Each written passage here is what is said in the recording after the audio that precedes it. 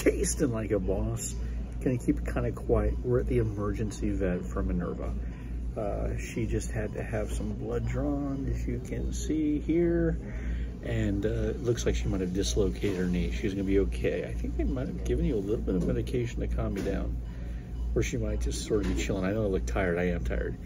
But we figured, hey, while we're here in Minerva, we'll do a review. Why not? Because it's a really nice place. It's a really cool ER for puppies and cats and rabbits, all kinds of stuff. And they have a Nespresso machine, which I've never used. So I tried the Stormio. So this is my first time ever having Stormio Nespresso. So do we need to get an espresso machine? Let's see. Let's taste it. Tasting like a boss. Here we go.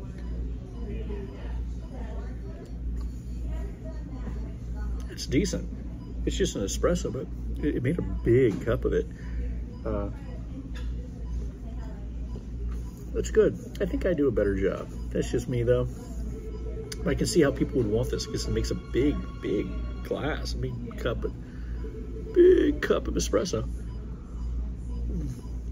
Well, thanks for going on this little taste journey, and give it a little prayer for Minerva. I'm sure she'll be fine, and doing another good review with us soon.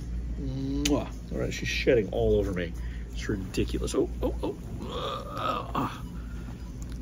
Yeah, I think they might have given you something. All right. Well, thanks, guys, for the support, and I thought it'd be a fun video to do. You guys have a good one, and keep tasting like a boss. Thanks.